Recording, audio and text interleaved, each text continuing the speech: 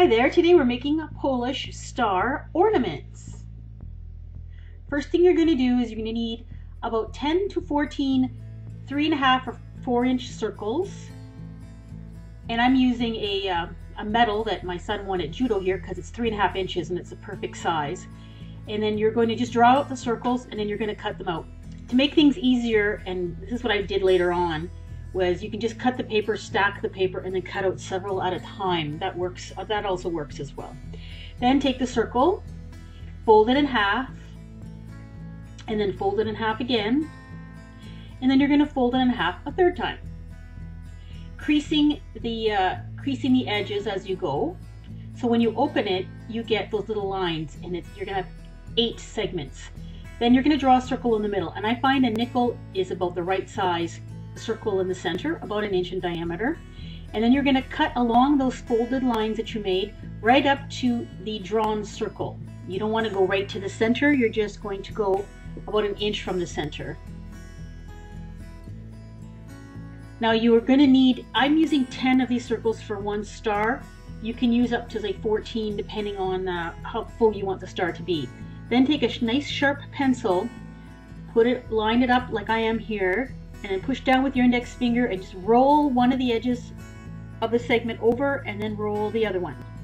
This is hard to describe. It takes a little bit of practice to get really fast at it, but when you make a few of these, it'll come very naturally, very easily. I find putting a tiny bit of glue at first helps. So put the little tiny bit of glue and then your pencil just almost to the edge, and it's kind of a rolling motion. You push the paper over and then you kind of roll the pencil so you get to the center, and then you just keep going and rolling the other edge over. And it makes a nice sharp point, and the sharper the point, the better for these.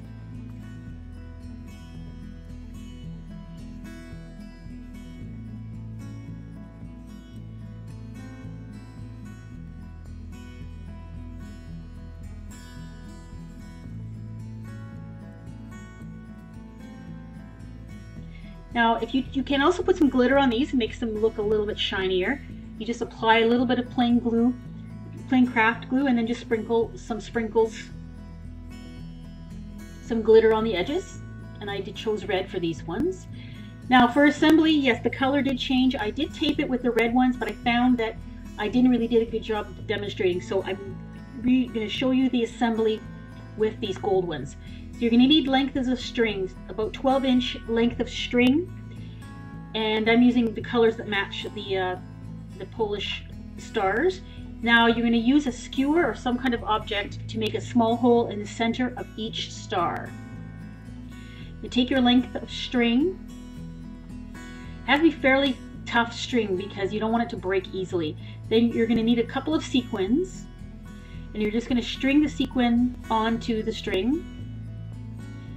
The sequin, you can use a small button, you could use a bead, whatever you want. It just has to be something small. And you're going to just put it on the string like so.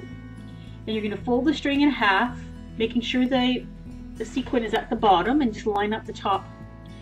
Now this string has a tendency to fray a little bit, so it's better if the edges are clean. So I'm just going to snip off a bit at the ends here to get some nice clean edges.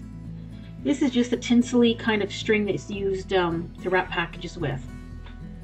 Then taking a fairly large size darning needle, you're just going to put both ends of the string through the top of the needle and pull them through, but not all the way, just like that. You see how the sequin's at the bottom?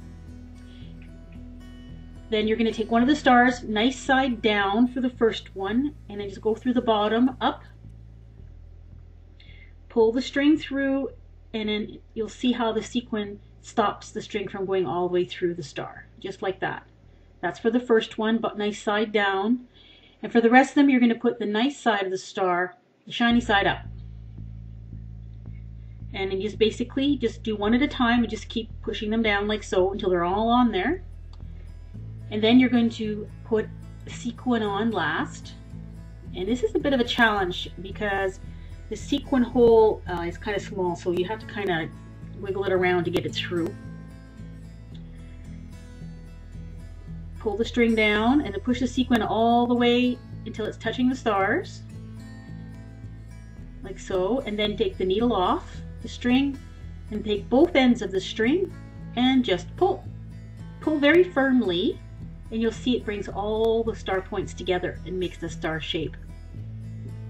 And then you're just going to do a simple knot and pull again, and then another simple knot, and that'll keep the shape of the star. And then just make a knot at the length that you want the ornament string to be, and then just snip off the excess, and there you go, a completed ornament. Very easy. And here's some other ones that I made. I hung them on the tree in front of my house so you could see what it would look like it against the green. Apparently these are a traditional Polish art and craft that they make around Christmas time. I really like them. I'm sure you will too. I'm making these for an ornament exchange this year. This is scrapbooking paper. You could also use wrapping paper for this, as long as it's thick enough.